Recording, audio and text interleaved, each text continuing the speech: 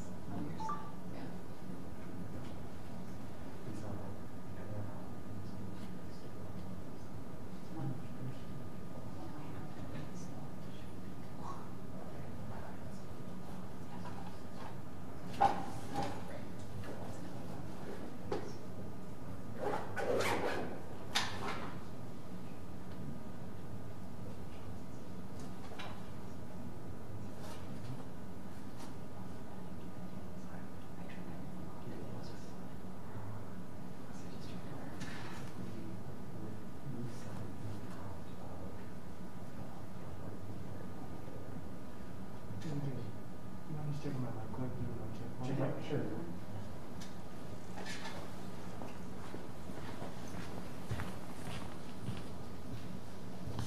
Mic check 1 2 3 4. Mic check 1 2 3 4. Testing the levels. Testing the levels. Everyone sounds good. The looking part I can't help, but as long as that sounds good, we're happy.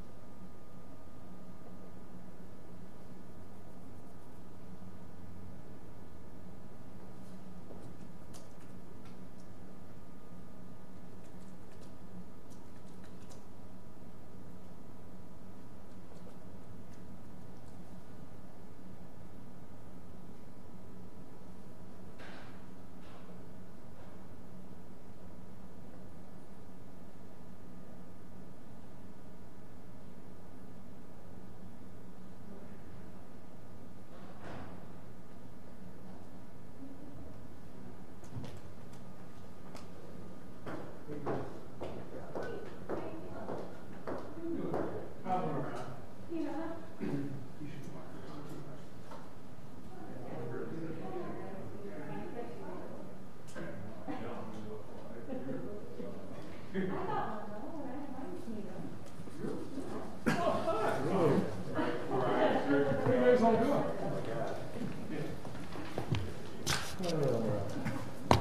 morning. Afternoon, actually. Today, the Assembly will vote to direct Governor Evers to update the unemployment insurance IT systems. Hopefully, it will finally put an end to his excuses, which we have heard for literally months for not starting the upgrades himself. There have been many missed opportunities and a lack of urgency by the Evers administration to address many of the issues with unemployment insurance that we have seen throughout the pandemic. For those of us who forget, he fired his own DWD secretary because he was inept at dealing with the problem, but it took months to get there. If you recall, last spring, Governor Evers shut down the state with no plan to help those who were unemployed. The problems kept growing, got worse, and literally tens of thousands of Wisconsinites had to wait weeks, many even months, for the benefits that they should have gotten. To be clear, none of the 3 nonpartisan audit bureau reports of DWD recommended the upgrade to the IT systems. However, the audits did show that less than 1% of the calls that were answered at the call center during the height of the pandemic actually were helped. We also saw that DWD was responsible for 85% of the delays in payment. So let's just be careful. When the governor tries to blame it on this old, outdated system, the reason that calls weren't answered was because the agency head, who was fired, didn't do his job. The reason that we didn't get the payments out to those who deserve them was because the audit showed 85% of the time it was decisions made by the Evers administration to not make the payments. So the legislation before us today provides a very simple and easy roadmap for the governor to finally move forward at DWD. Representative Bourne will talk about why many of these things could have happened earlier, but if the governor needs us to have a vote in the legislature to require him to do his job, that's why we are here today, because the people of Wisconsin have been waiting far too long for us to deal with many of the situations caused by Governor Evers. So I'll turn it over to Representative Bourne. All right, thank you, Speaker. Good afternoon. So we're here today for the exact reason that the Joint Finance Committee was brought together on this bill last week, because Governor Evers has failed to lead on the IT issues at the Department of Workforce Development. He says it's a priority. Senator Markline and I spelled out in a letter over a month ago trying to connect the dots for the governor, the variety of ways that he could address this issue if he thought it was a priority. And he simply refused to lead on it. So we brought forward this bill, amended the special session bill, to give him the roadmap, as the Speaker said, on how he can address that issue. Also included 4 UI provisions that he vetoed in AB 1 that are important to, as a number of things were in that bill regarding the pandemic, specific to UI on these 4 provisions. And included another item that was vetoed in AB 1 that's important to businesses who are working hard to protect their employees and their customers as they move through this national pandemic, a provision that helps them avoid frivolous lawsuits. And so we're here, as I said, because the governor wouldn't lead, and last week the Joint Finance Committee met, amended this bill, passed it unanimously, moved through the Senate floor, and we're looking to have it move through the Assembly floor today to give the governor the roadmap so he can address what he says is an important issue but could not figure out a path to do it on his own. We're glad to help him with this bill today. And with that, the Speaker, I would imagine, can take questions. Thanks, Robin. You guys have spent the last couple of months calling Evers a dictator, saying he takes a goal and approach to government. Here he reached out to you guys to do a UI bill, and you're saying you should have done it on his own. So which is it? Should you act on his own, or should you work with you guys on important issues of the state of Wisconsin? Wow, you are good at picking up the Democrat talking points. That's a good one. Yeah, I mean, seriously. So, I mean, the whole point that it comes down to, JR, is that there are certain things that administrative function is able to do. We know it's very easy to be able to go out, spend some money on the UI upgrades. It's already within his purview. There's no question about that. It could have been done a long time ago, frankly. So for him to then come and say, to try to shift blame and somehow make it seem like it was the legislature that didn't choose to upgrade the IT system, he didn't ask for it in his last budget. I really have not seen any news stories where any of you have focused on saying Governor Evers' own budget never called for the upgrade. Period. It didn't. right? Let's put that in the news story. So to make it somehow seem like the legislature didn't address this, even though we supposedly knew for years that this was a problem, it wasn't in Governor Walker's budget, it wasn't in Governor Evers' budget. So to somehow think that we should be, omnipresent to understand that that was an issue, I don't think we did, frankly. And I don't think Governor Evers did either. But then for him to watch what happened over the course of months, to again have people who were inept at the agency so bad that they had to be fired, to literally have people where less than 1% of the calls were answered. And that took months to solve. I mean, it basically took until they brought in the private sector to figure out how we could make people's private sector or private unemployment insurance payments. Google was the one that helped us do that. Well, congratulations to Governor Evers for finally bringing in the private sector to solve a problem created by the public sector. And now here we are, lastly, where we know he has the ability under current law. The Fiscal Bureau has the memo. It was very clear. He could have done this weeks ago. But instead of reaching out and saying, let's work together on this, which he did not do, he said, I'm going to do a special session call with no consultation with any legislator. So if he really wanted to say, let's work together because, hey, this is a bipartisan problem, let's put together a package, let's see how we can do it, that would have been a sincere effort. But again, to just throw something out there and try to shift the blame, which is what Governor Evers is best at, is what frustrates me and why I don't like the idea that people somehow make the case to equate that working together on the pandemic, which is what most governors across the country have done, and not doing something on unemployment insurance and making it appear that he wants to work with us as a way to shift blame when it's entirely his fault is what's frustrating. On liability protections, critics say that's going to encourage businesses not to keep people safe. Why keep this in the bill? It's actually been something that's happened around the country, so we're not the first state that's going to adopt these. I certainly know that if you talk to almost any business owner that I have met with, or frankly a lot of my friends and supporters, they want their employees to be safe. They know that when customers walk into their store, they have to take appropriate measures to guarantee that their customers are going to want to return. I don't know how many of us have seen, but almost in every store now you have a circle that you're supposed to stand on to maintain social distancing. So a lot of those things went into place not because of a government mandate, because they wanted to keep their employees and customers safe. So the difference is, even by doing all those things, the very threat that we'll now go into in the next phase, where a bunch of folks who want to get rich quick scheme or try to get some kind of a threatened settlement, right, where somebody might have caught COVID, they might have got it at the bowling alley, they might have gotten it at a restaurant, they might have gotten it at home. We have no idea where they got it. And to now say that a lawyer is going to be able to try to make you, when you're in trouble as a business owner, potentially spend lots of dollars on fighting against a frivolous lawsuit, I think having the certainty that this provides, it still means it just raises the bar. Doesn't mean you can't sue. It just means that it's a higher standard than kind of allowing for a frivolous lawsuit under the current law. We just haven't seen those lawsuits yet, though. We haven't, but now I know I can actually let Representative Bourne talk about it. It's his bill, but we've started to see people begin in other states, especially to put those together, right? Yeah, we've been seeing it in other states, and I think for a lot of businesses, it's just the risk of it. And so they just want certainty. They want to know that they're doing the things that they can do to keep their employees and their customers safe, like the speaker said, but they don't want these frivolous lawsuits hanging over their head. And that's a risk in business on a variety of areas, and COVID's just one of them. And so this is one that, like the speaker said, other states are doing it. This is a reasonable way to set a reasonable standard, and that's all that we're trying to do here.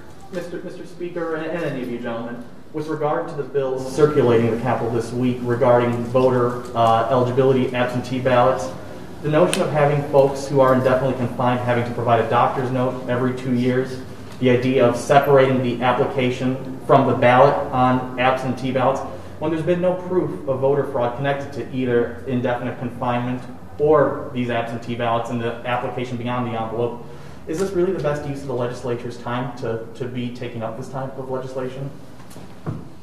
Now you make JR sound nonpartisan. Holy cow. Holy moly. Let's first start with the very basic idea that a large chunk of the public believes that there are issues with our election system. That's why we ordered an audit, and we are going to go through and have professionals look at this and say, okay, where are there real issues? Where are there things that are not? Do I believe that there are problems with the election system? Of course I do. We know that there were unlawfully cast ballots in the last election cycle. That is an absolute positive fact. So the idea that we want to go look and say, how do we make sure that every possible person who wants to vote in this state does it lawfully, should be something that has broad, bipartisan, unanimous support. But that's the challenge that we have, that some people seem to think that their side benefits from fraudulent and unlawful voting. I don't think either side should benefit from that. So we were not consulted on the bills that Senator Strobel put out. I certainly believe that some of them have good ideas in them, some of them have problems. But we're going to go through a very thorough vetting process. We're going to have a discussion about what's appropriate and what's not. We're going to engage the public because we want to make sure that people do have confidence in our election system. But the very idea that somebody who is out, living their normal life, acting as if they are not indefinitely confined, and using that as a way to circumvent the photo ID law should be something that all of us are upset about. The whole point of having the indefinitely confined is to meet constitutional muster. Somebody who's in a nursing home or an assisted living facility where they can't get out to get a photo ID. I support that basic idea. So I don't know if the idea of a doctor's excuse has happened in any other state. I don't know if it's constitutional. It's just too early to say. But I certainly think that the idea of looking at the process to guarantee that people have a way to vote legally, but that we try to make sure that we have unlawfully cast ballots not be accepted as part of our process seems to be fair. Robin, Speaker Vos, over the past 2 weeks, this will be the second bill that they're going to be sending to Governor Evers, right? The tax cuts for PPP loans. This unemployment bill is expected to land on his desk after today. But what about the COVID relief bill? Are you still in negotiations about that? What are the next steps on finding bipartisanship on that? Yeah, that's still our goal. I think that the bill that Governor Evers vetoed should have been signed. There was nothing in there that was anywhere near the level of poison pill that were in Governor Evers' budget, where he had things that were so radical, repealing Act 10, things that would never, ever happen that really are poison pills. The things that we put into the budget, that we put into AB1, which should have gotten signed, are common sense. Not mandating that anybody has to get a vaccine, not being able to close down churches, a lot of things, requiring the legislature to be involved when we have billions of dollars of federal money to spend. All things that were common sense and frankly got signed by governors in other states of different parties. So they shouldn't be things that are radical in Wisconsin. So my hope is to go back and look at some of those issues and see if we have a way that we can get that bipartisan support that other states have found.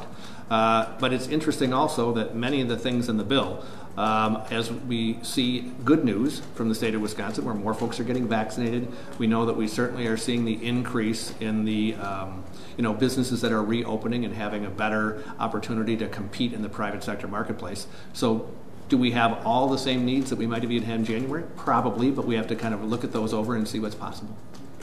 All right, thank you. Okay, thank you. Have you talked to your old college buddy if he's going to run for governor? We do stay in regular contact. Is he talking to you about that? This program is a production of Wisconsin Eye, an independent, nonpartisan, nonprofit media network with a mission to inform, educate, and engage the citizens of Wisconsin.